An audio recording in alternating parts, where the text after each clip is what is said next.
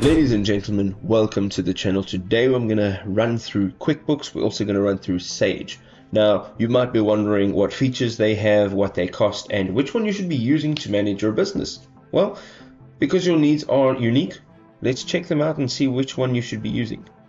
So the first thing we're going to jump into is QuickBooks and have a look at a few of the features and highlight some of them. So, of course, what you can see here is the dashboard. The dashboard allows you to have an overview of everything that's happening within your account and your business.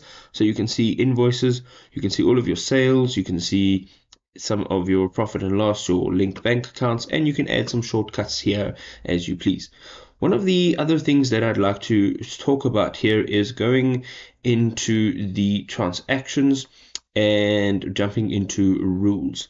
Now, when you're creating rules in QuickBooks, what you're essentially doing is creating one flow and then allowing the flow to reoccur in the future as you set it up. So if you want to go ahead, give your rule a name, we are just going to name it rule 1, and this can apply to money that's going in or out.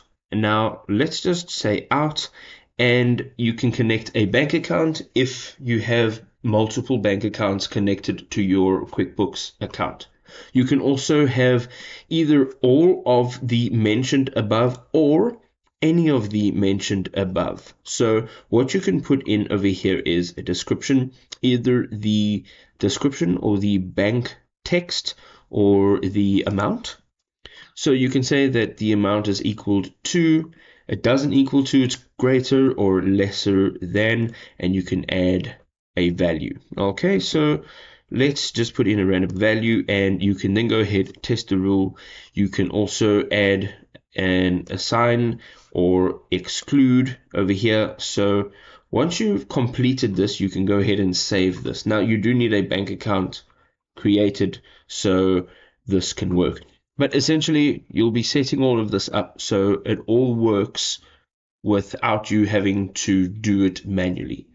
You can also, of course, manage absolutely everything yourself within QuickBooks. And the reason I like QuickBooks is because it's easy for a beginner to jump in and start using it without having to have any real prior experience with bookkeeping or accounting at all.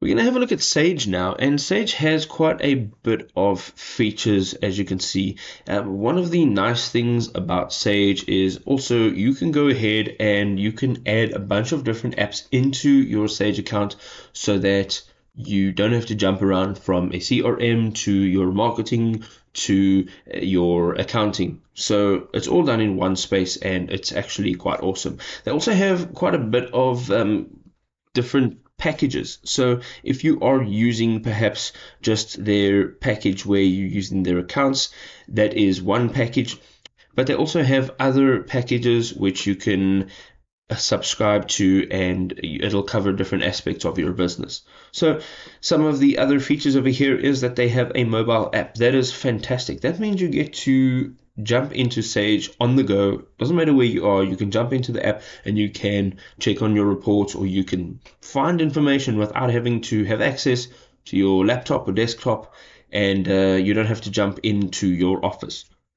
You can also see over here that there is some time tracking and some project tracking, so you can really keep tabs on what's actually going on within your Sage account.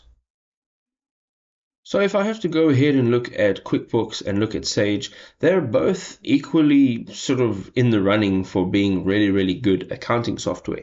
However, I'm going to have to go ahead and say that QuickBooks is probably better and feels a little bit nicer to use, and it feels a little bit easier as a beginner. So somebody that doesn't have a whole bunch of accounting experience, it's probably a better option. Now, if you enjoyed this video, you can go ahead and check out some of our other comparisons on the channel, and we'll see you next time, people. Peace out.